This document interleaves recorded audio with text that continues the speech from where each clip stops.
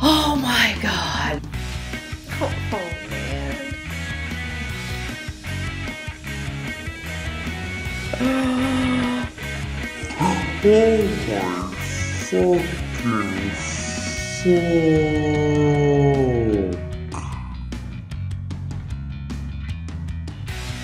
Hello my friends, welcome back to the channel. Today we are watching Better Call Saul, Season 3, Episode 5. This one is called Chicanery, something like that. Anyway, I'm super excited to get started with this episode. The last episode was amazing, as always with this show. If you have not watched the last episode with me, my friends, please click here, go watch that, and then come back and join me. I would love to have you join my community here on YouTube and hang out with me in my living room, watch movies, watch TV shows. We have a good time here. We drink drinks, we drink coffee, water, tea, whatever y'all want to drink. Sometimes we eat snacks. And if you are returning, thank you so much, my friends, for coming back and continuing on this journey of Better Call Saul with me. If you are watching on Patreon, thank you, my patrons. I appreciate you so much. Be prepared for the uncut reaction. Get ready for your uncut. And yes, that is right. If you are one of those people who loves uncut, unedited reactions, check out my Patreon. We offer that. We offer early access. We offer Patreon-only shows. All the goods. Go check it out, my friends, if you're interested. Link is below. All right, let's get started on this episode. I am super, super, super excited. I honestly cannot wait. I just love this frickin' show so much. All right. It's not drop the coffee can. That would be bad.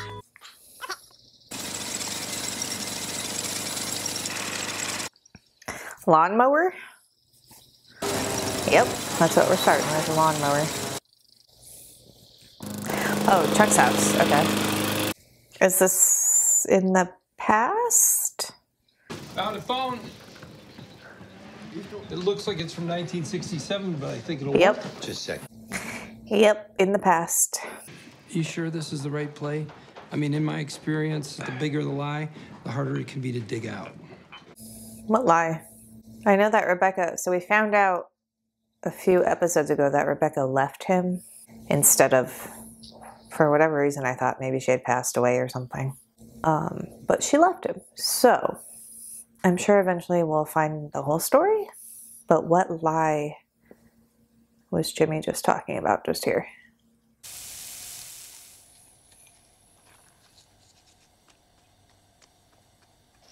Fancy. I've never actually cooked a fish like that, where it's like the whole fish. It's always been fillets. How do you even cook a whole fish like that? I guess just in the oven? Rebecca. Oh. Chuck. You look lovely. Oh, that's her. So Okay. Good to see you. Why does she look older? 2 hours ago, I take the sea bass out. No Oh sooner my gosh, she is is it older, prepped but... and resting, then boom, power goes down. Uh-huh. But, dinner's almost ready. And the fish, I would have just had to throw it out. All I have to do is toss it in a pan. Okay. Interesting. So is this where we find out where his condition actually came from? I still can't get over Jimmy being a lawyer. Neither can I. Did you finally get to see Salzburg? Not yet, but next month after Vienna. Fun fact, Salzburg is where Mozart was born and raised. And apparently he hated the place for whatever reason, because I've heard it's beautiful there. Uh-oh. Oh, it's my conductor. They didn't tell her? I have to take this. I'm sorry. Oh, wait. Maybe this is what this whole thing is for, so she doesn't suspect. Yeah, no shit, Sherlock. Yeah. Uh-oh. Got it. Just go to the I will bathroom. make sure that... Yeah, just say you need to go to the bathroom. Yeah, we can do whatever you need. Okay. All right, shoot. Yeah. Rebecca,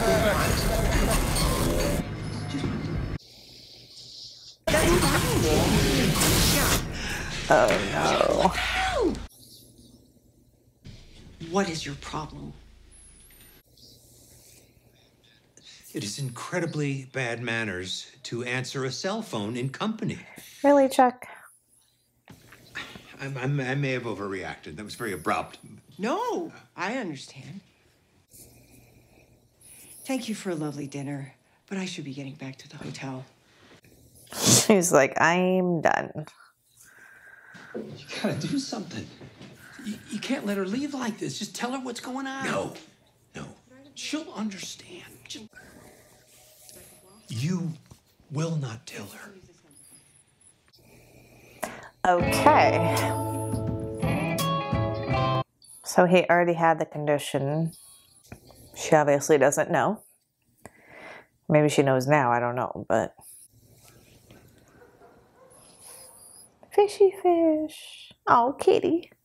Oh, wait, is he at the vet that Mike goes to? I'm guessing our friend didn't refer you to me to get ichthyological advice. I'm looking for someone with a light touch. Hmm. You gotta fit him in a tight space. They're gonna have somebody steal the tape? I So don't not think Mike. I got So just the guy who? then. I figured they would use Mike.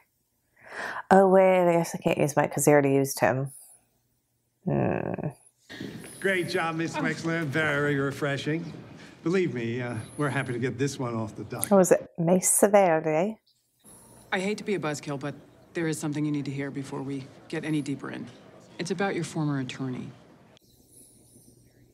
Charles has been making some very ugly allegations about his brother, Jimmy, with whom I happen to share an office space. Believes Jimmy transposed the address numbers.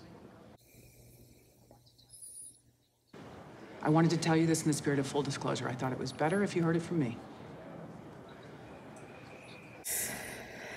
Oh, man. Now, whatever mud McGill is slinging is not going to screw me out of the best Aww. outside counsel I've ever had. I'm so glad to hear that. I'm glad they're staying with Kim. But man, I'm worried about what happens in the future between her and Jimmy. I don't know what it's going to be, but God, don't know. Mr. Alley, I wonder if you'd give us a moment. I'd like to go over something with my colleague. No problem. I'll be outside when you're ready. Does Howard not want to do it? Maybe you don't need to testify at all.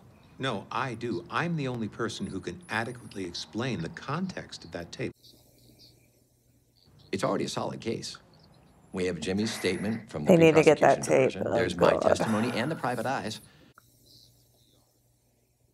This is about PR. We lost a client.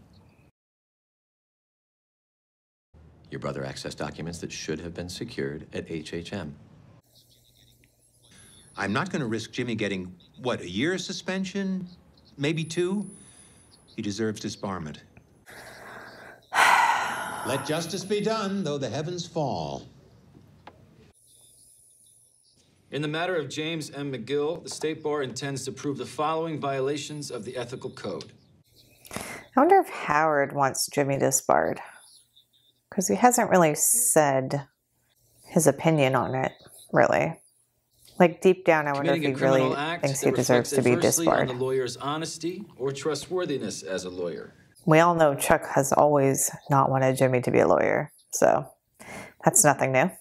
16-304, unlawfully altering, destroying, or concealing material having potential evidentiary value. I'm Kim Wexler, co-counsel with James McGill. Let's go, for the defense. Kim. We don't dispute he broke into his brother's house, an act he regrets deeply. But there is another side to this story about 2 brothers whose relationship, after years of strain, finally broke. Interesting. Bang, bang, bang. Then he kicked down the door. Jimmy was very agitated. He was shouting. Jimmy demanded an audio cassette in Charles's possession. He then broke the cassette into pieces and went on to confront his brother. You testified you've known my client for some time. How did you come to know him? His brother asked to hire him in the mailroom at our firm. And you did? Yes. What was your opinion of him then? This must be intimidating. He was a hard worker. You had a nickname for him, didn't you? For Kim, I mean. Charlie Hustle. Charlie Hustle. Charlie Hustle. He bootstrapped his way into a law degree while working in your mailroom. Did you consider taking him on as an associate? We did. The partners decided it would be best to avoid the appearance of nepotism. We felt hiring Jimmy might damage morale. Oh, his receptionist is behind him. I just saw her. Your firm is Francesca. Hamlin, and McGill, right? Who's the other Hamlin? My father. Oh. Which partner was the most concerned with nepotism? Charles McGill. When Charles's condition appeared, Jimmy took care of him, didn't he? I believe so. Every single day, without fail, he brought his brother food, supplies, even his favorite newspapers. Isn't that right? He did. Could you speak to the terms of Charles's leave of absence? You know I can't. But you can confirm it was due to mental illness, correct? Objection. Charles McGill's mental health isn't at issue. Why is he looking at Francesca? We need to know whether one lawyer attempted to tamper with another's evidence. Oh. So did they get the tape? Did they change the tape? What are you still doing here? Flight's delayed. How delayed? 40 minutes last I checked. Flight for what? They have a plan, but I don't know what it is. What are we doing? Stalling. Does that really, like, cover the sound? Just putting your hand like this. Can you hear me? Can you hear me? You'd go to such lengths to humiliate me. I did it for Kim. Oh. I guess they didn't get the tape. Your phone, sir? I left it in the car. Did you? What is their game plan? So it obviously wasn't the tape. I thought they were going to try to get the tape. Because that tape cannot bode well for Jimmy. I mean, unless the council or whatever the hell they're called, the board, just realizes how mental Chuck is from that tape. Calculating. I don't know. I feel like maybe they're going to try to have Chuck... That guy! Oh, shit. Oh, that's funny. That is too funny. That's awesome. Anyway, I was going to say, I feel like they're going to try to have Chuck freak out in court or something like that. Or at this hearing. Guess we'll see. We shall see. What I would like to hear about is this tape. What compelled you to make it? I had a suspicion my brother had tampered with documents in a case I was working on. My brother, whatever else can be said of him, can be quite clever. Did an excellent job of covering his tracks. He can be. Without physical evidence, I felt that a recorded confession, if I could get one, was my best bet. Due respect, but you do sound somewhat unhinged on the recording. But what you heard was theater, a performance, play acting. Mr. McGill, I have only one more question for you. Do you hate your brother? What a question. Absolutely not. There's nothing malicious in Jimmy. He has a way of doing the worst things for reasons that sound almost noble. That's actually kind of true, in a way. maybe not the worst things, but And the way my brother treats the law eh, breaks my heart. I'll talk about it after. I wonder what Kim's gonna say. Oh, that's their plan. They're bringing Rebecca in. Uh-oh. Did Jimmy subpoena you? You're not on the witness list. You don't have to testify. No, I'm not here for that. Chuck, I wish you'd told me. I can't believe what you've been going through. Oh, yeah. So she didn't know this whole time. You've been I sold wonder how a bill this of is going to goods, play Rebecca. out. I want you to see what's what. It's just not what I expected. Is that good or bad? You know, she's gonna hate you when this is over. Yep. Yep. So then why did he bring her? To throw Chuck off?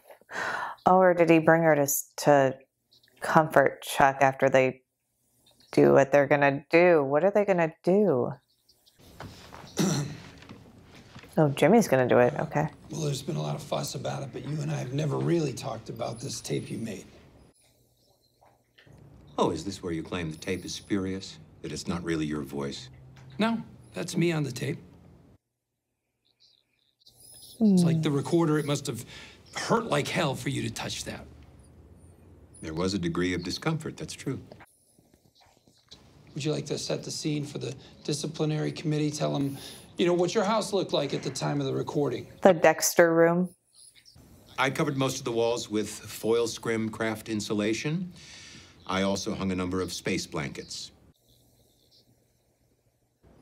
Right, so shiny insulation and space blankets all over the walls and the ceiling. It was like being inside of a disco ball. How did you know your provocation would work? Why? Oh, I see. Isn't it because you knew that it was precisely the thing that would worry me so much that I'd say anything to talk you down? Mm-hmm. Because you love him. Oh, the pictures. This is your house, right? Yes. Exposed wires. There's a camp stove. There's a lantern on top of newspapers. You call this normal? I call them adaptations. In order to understand what I was thinking, you need to see Chuck through my eyes. My brother hates me. He lied to me to get me to tell the truth. And I'm telling you, I lied to my brother to make him feel better. Mm-hmm. Okay, if you'd had, I don't know, lung cancer, would you have told Rebecca then? Oh, lung cancer. This illness, what does it feel like? You mentioned it's painful. It is. There's a tightness in my chest, difficulty breathing, and pain. Sounds horrible. Does it hurt right now? There's always some discomfort, yes. Oh, what are they doing? What are they doing? Right, so with the lights out, you don't feel them. If the current's not flowing, no. Got it. So if I had a small battery, say, from a watch or something, and I got it close to you, close to your skin, you'd know. I would feel it, yes. Oh, did they put something in his jacket or something? Can you tell us where the nearest source is right now? Jimmy, do you have something in your pocket? Is he catching on? Yes, I do, as a matter of fact. My cell phone. From this distance, you should feel it, and you don't, do you? Just as I thought. There's no battery in here. God, Jimmy. Don't you know by now this is real? What do I have to do to prove it to you? I don't know, Chuck. Could you reach into your breast pocket and tell me what's there? Yep, they put something there.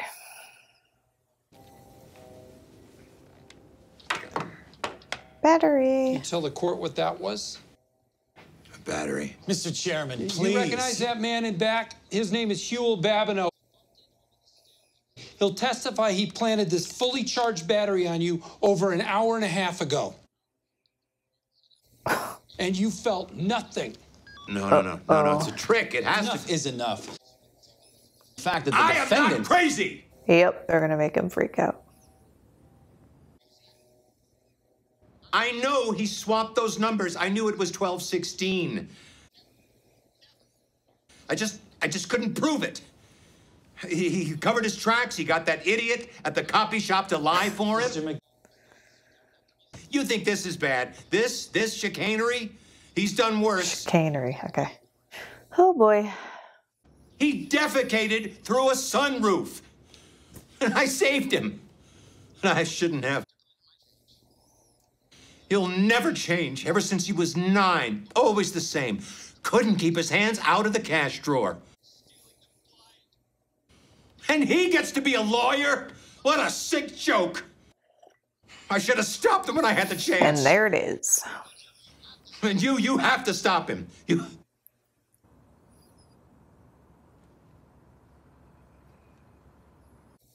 Ooh. I apologize.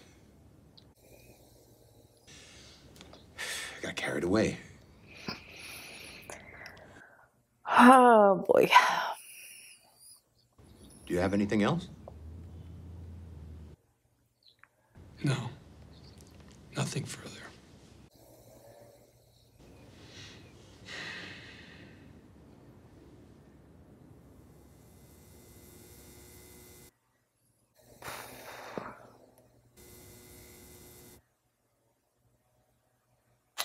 Man. All right. That was intense. Alrighty, my friends. That was the end of that episode. Wow, that was pretty intense there. That was intense. Another amazing episode. Let's just get that out of the way. Amazing episode. But yeah, I wasn't sure. I wasn't sure what Jimmy's plan was, or what his and Kim's plan was. I thought, oh, they're gonna get the tape, they're gonna destroy the tape, or switch the tape, or something. That didn't happen, which, looking back, it's better that they actually didn't mess with the tape. But yeah, they brought the dude back, Huey, which was awesome. I love it. Oh man, I don't even know. Okay. Gotta gather my thoughts, because like a lot happened in that episode, I feel like. How they got Chuck to go crazy or have a freak out or whatever you want to call it was really cool. So smart. I knew once Huey like bumped into him, he put something in his coat or whatever. I wasn't sure what it was, but yeah, the battery. It's very interesting. So now the hearing, what do you call them? The board, the bar, whatever, council people can see that the condition is all mental. It's all mental. I wonder what they're gonna do. And we all know at this point that Chuck never wanted Jimmy to be a lawyer. So that I already knew. But I don't know. As I said, I think in the last episode, I don't know if it was the last episode or the one before, I was basically talking about I kind of a little bit understand where Chuck is coming from, because I know how Jimmy / Saul is in the future and the things that he does, and some of the stuff that Chuck says is like spot on to how Jimmy is in the future. So I understand a little bit of that part of where he's coming from with those observations about his brother. But the fact that just out of spite or out of, because he doesn't think Jimmy is good enough or not a good enough person, or just that he's better than Jimmy, the fact, because of that is the fact that he doesn't want him to be a lawyer, like Jimmy doesn't deserve it because of the stuff that he did in the past, is bullshit. That's where I disagree, and that's where Jimmy was talking about, like, my brother hates me kind of thing. And all I know is that Jimmy, which I've also said before, I believe in another episode, Jimmy would never have done what Chuck did. I don't believe he would have done that, like the whole thing Chuck did with and trying to disbar Chuck. He would never do that, I don't think, or try to put Chuck in jail. Like, we can tell that Jimmy really loves his brother. And so Chuck says that he loves Jimmy. He says that he loves his brother. I don't know. I don't know if that's true. Maybe somewhere deep down he loves his brother because he's his brother. And maybe he feels a responsibility to him as the older brother, that he has to love him or something like that. But I feel like Jimmy cares about Chuck way more than Chuck cares about Jimmy. So, I will leave it with that. That is it, my friends. Amazing episode, as always. Thank you so much for joining me. If you're watching on Patreon, thank you so much for your support, my friends. I really appreciate it. Thank you also for supporting me on YouTube. If you have not subscribed yet, please subscribe below. Help my channel grow. It helps me. It's free, and you'll never miss a video from me. And you will join our little community we have here of watching amazing shows with me in my living room. And drinking. Anyway, I would love to have you join me, my friends. And yeah, that is it, my friends. Thank you so much for being here. Have a great rest of your day or your night, whenever you're watching this. And I will see you for the next episode. Bye, friends.